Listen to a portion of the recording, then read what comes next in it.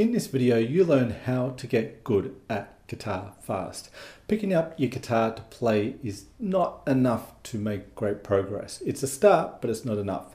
Practice actually doesn't make perfect because it's the way you practice that really counts. Hi, this is Simon Candy from Acoustic Guitar Lessons Online.net, and in this lesson, I'm going to show you the one thing that made a massive difference to my guitar practice. Now, this is very simple, but powerful beyond measure. And it's not going to sound that exciting to you probably when I tell you right now, but believe me, if you implement what I show you in today's video, it will make all the difference to the results you get when you're practicing your guitar.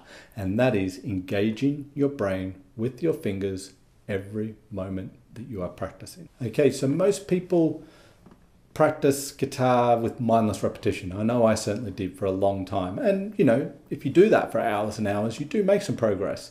But mindless repetition alone is not going to cut it. Repetition is good, but it's what you're repeating and what you're thinking about when you're doing it that makes the difference. So mindlessly thinking about whatever as you practice, thinking I just need to keep doing this over and over. Well, yeah, we've all heard that practice advice before. Just keep practicing and you'll get better. Well, yes, but it really depends on what you're doing. We need a little bit more information than that. So today I'm going to show you exactly that by focusing your mind in different ways when practicing the one thing.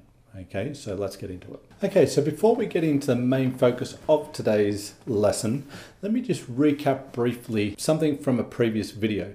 So linked in the top right corner right now is a video on setting up your practice schedule, the way to organize it. That's worth a watch. You don't have to watch that right now to understand what we're going to cover in this video. I will briefly cover it here anyway, but that is well worth a watch too, just to, you know, get some further information on how to practice. I can't stress the importance of learning how to practice and to continue learning how to practice. I've been playing 30 years. The first 20 years was a lot of practicing, but the last 10, 12 years have been probably less practicing, to be honest, but getting a lot more out of my practice, okay, with the things that I know now that I didn't know back then. So the first thing is, when you're working with your guitar playing, you want to know what it is you're working on. We've got categories and we've got items, okay? This is what I've covered in this previous video, but let's just cover it briefly here. So you've got categories. They're the broader things that you're working on with your guitar playing. Not specific things, broader things, areas of your guitar playing. So for example, and this is just an example, this could be different for you, but categories might include fingerpicking, music theory, rhythm guitar, lead guitar. Okay, they're four pretty broad areas of guitar playing. Now, items are more specific things that you do in each of those categories to move the needle forward, to make progress on those specific areas of your playing. So for example, in fingerpicking, you might have technique, specific techniques you're working on, patterns, pieces, and concepts. They'd be, you know, items, specific things within those, but they'd be items within the category.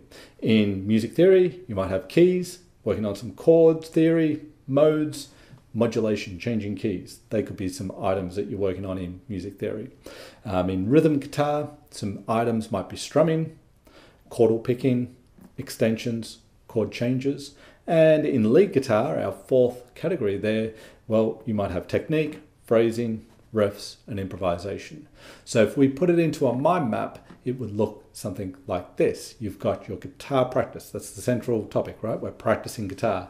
And then from there, we have the categories or the areas that we're working in: fingerpicking, rhythm guitar, lead guitar, music theory. It might be different for you, but that's our example here. And then branching out from each of those categories are examples of items. There's many items that we could work on in any one category, but there's, you know, the items that we've used as an example there for each category. So this is a way to organize your practice so that it's not just randomly jumping from one thing to another. And, you know, categories are finite. There's only so many categories that you're going to work with at any one time, and there's only so many categories overall. Items, well, there's thousands and thousands. I've got filing cabinets and hard drives full of items, and if I just looked at them randomly to practice, I'd be lost. I wouldn't feel like I'm getting anywhere. I'd just be kind of, you know, fumbling around in the dark. You've got to have a plan. You've got to have things organized, and that gets rid of a lot of overwhelm. So in a nutshell, that's sort of what the video was about. That's linked in the top right corner, but I go into more detail there. So that's worth checking out. But stay with me here now first so that I can tell you about the concept about, you know, engaging your brain with the things that we're going to talk about in today's video. Okay, so as you saw there, we had categories and we had items that we're going to practice in each category. Now, that's all well and good. You got yourself organized. Excellent. And the idea is that you rotate through these things. The rotation concept is covered in the video linked in the top right corner. But even when we're rotating through the different items and categories within a practice schedule, okay, so what do you do when an item comes up?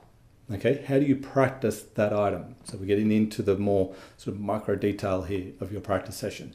So it's very simple. Here's the template that you're going to use. Looks really complicated, doesn't it? There's a rectangular shape, and then we've got lines coming out either side of that rectangular shape. That is very, very powerful. It doesn't look like anything much, right? But as you'll see here, what we're going to do is this is a template, if you like, for the item that you're going to work with. You're going to have different focus areas. Focus area 1, 2, 3, and 4. You might have more focus areas. You might have less focus areas. This is okay.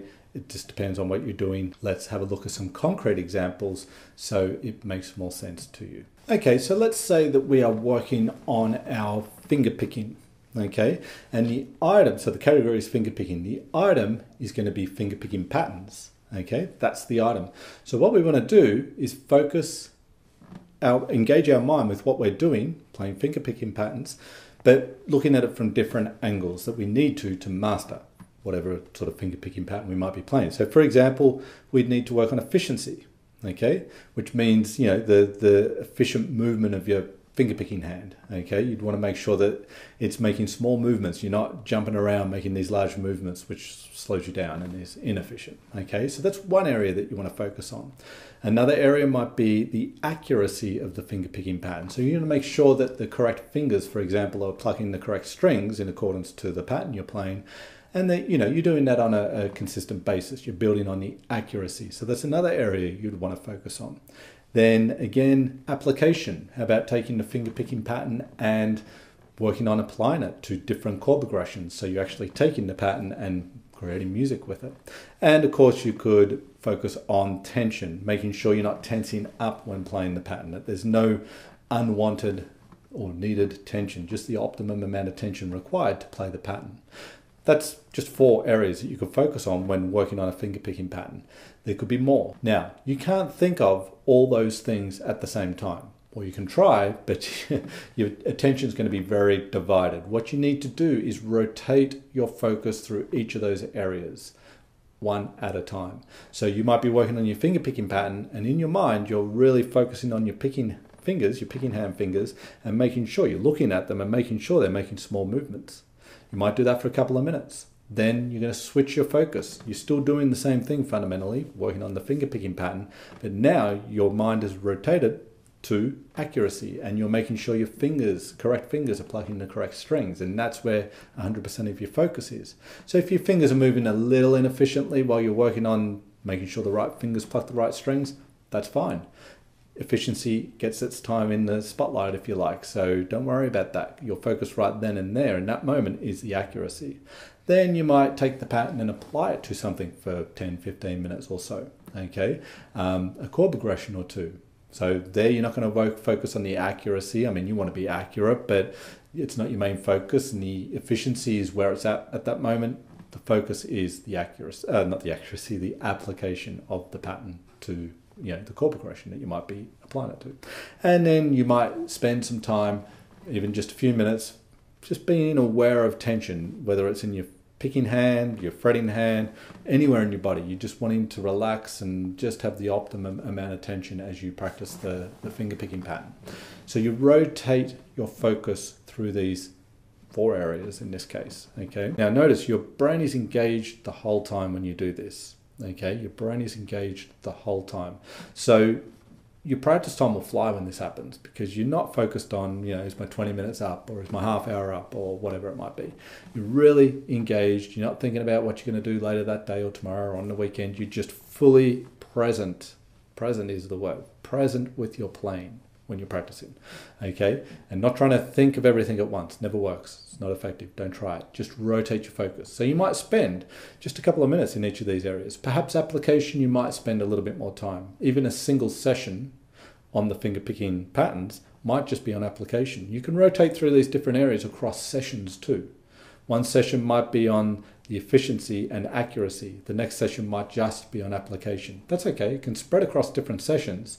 It can look differently for you. I just want you to focus on the principle or the concept here of having an item that's part of a category, organized in your schedule, and rotating your focus in different areas as you work on that particular item, being the finger picking pattern here. Okay, so let's look at a few more examples to really make this point clear so that you can make sure you're understanding what I'm getting at here. So let's say you're going to work on music theory, and your item that you're going to work on under that category of music theory is keys. So what are some things that you'll probably do and rotate your focus through when working on keys? Well, you could harmonization, the chords in the key, harmonizing the key. You might work on spelling out the key, knowing the notes in the key. You might work on arpeggios and the spelling of the chords in the key. Or you might work on the scales, so different scales, different keys, whatever. It's not so much the point exactly where your focus is, it's the fact that you have your focus specifically on one thing as you work on that item, and then you rotate through several other things. Never on two things at once, only one thing at one time here at this point. Let's have a look at another example. So let's say that you're working on your rhythm guitar playing. That was one of our categories, and you're going to specifically work with chord changes. Okay, well, what are you going to do with chord changes? Are you going to just sit there like a lot of people do and just belt out a chord change over and over mindlessly, hoping that it's going to get better, or one day I'll get it, one day? Not really, not if you don't have your mind in the right place. So in this example, we might work on the efficiency of our fretting hand making the chord change, or again, focusing on the tension when making the chord change, making sure we're not gripping the neck and squeezing it too hard. Or the consistency of the chord change. Can you make a clean chord change 9 out of 10 times? That'd be a good consistency rate to aim for. And your fretting hand, making the chord change, your fingers moving efficiently, etc. Okay, so these are some of the areas that you would focus on when working on a chord change. Again, individually, one at a time, separated, okay? Not trying to do all those things at once. That's a lot to think about when you're making a chord change. Are your fingers efficient? Is it the tension correct? Is, one thing at a time. That's the key, keeping the mind engaged. And let's say in your lead guitar playing, you're going to work with riffs and lines, okay? That's the specific item that you're going to work on under the key sort of parent area of lead guitar. And you might work with application, so take any one of the riffs and learn to apply it to different musical situations, or you might work with your picking hand and whatever it might be doing in that specific riff. Maybe you need to work on a particular part of it for accuracy or speed or something like that. Integration, can you take the riff and integrate it into other riffs or parts of your playing? That's really, really important. Or you might work with the fretting hand part of the riff and maybe some fingering that you need to coordinate or whatever it might be. Again, it could be anything. These are just examples, okay? The key is that you have a central item that you're working on, and then you have different areas that you are focusing on, engaging your brain with, and you are rotating through those. And it could be over a 10-minute period, it could be over a couple of days. Just depends on what you're doing and how much time you need to spend or have to spend in each of those areas. The bottom line, engage your brain at every minute of your practice. If you do that and halved your practice time, you would still make far, far, far better progress than you would otherwise. It's really, really powerful. It takes effort, it takes more mental energy, so it will take effort. It's not, necessarily easy. You've got to focus, but that's why sometimes smaller, more bite-sized practice sessions when you do this are more effective, because of that requirement of really focusing your mental energy on the task at hand. But do that and I will guarantee you'll get much, much better results. If you would like help with your finger picking, the kind of help that gets you results in the most direct, efficient, fun way possible, then check out the Ultimate Fingerpicking Guitar course, a complete system for fingerpicking acoustic guitar, so simple even a beginner can learn it. I've carefully designed this course to do all the heavy lifting for you, as far as knowing exactly what to do, how to do it, and when to do it in regard to mastering the art of fingerpicking guitar. All you have to do is follow the pathway I've laid out for you. In the Ultimate Fingerpicking Guitar course, you will learn and master all the key concepts, methods, strategies, and techniques needed for fingerpicking, so you'll never put your guitar down in frustration again, thinking, how the hell do I do this? You will also discover the exact order in which to do things, avoiding the all too common mistakes most people make when learning to fingerpick guitar, saving you precious time and frustration. Have your hand held every step of the way with the Ultimate Fingerpicking Guitar course. It will take you from wherever you are at right now with your fingerpicking to where you would like to be, enjoying every part of the process along the way. So click the link in the description below the video and check out the Ultimate Fingerpicking Guitar course. Let me know in the comments ways you have of practicing guitar. Do you have some ways that you could add to what we've covered in today's video? Do you have any questions on today's video? I read all the comments, so I would love to hear anything you have to say or offer, any suggestions for future videos. I will answer all comments that you leave below, so feel free to do so. If you like this video, then hit that like button. If you haven't already, subscribe to the channel, and don't forget to hit the all-important notification bell button so YouTube can tell you when I've released a new video. This is Simon Candy from Acoustic Guitar Lessons Online.net. As always, I very much appreciate you being here for this particular lesson, and I very much look forward to seeing you in the next lesson.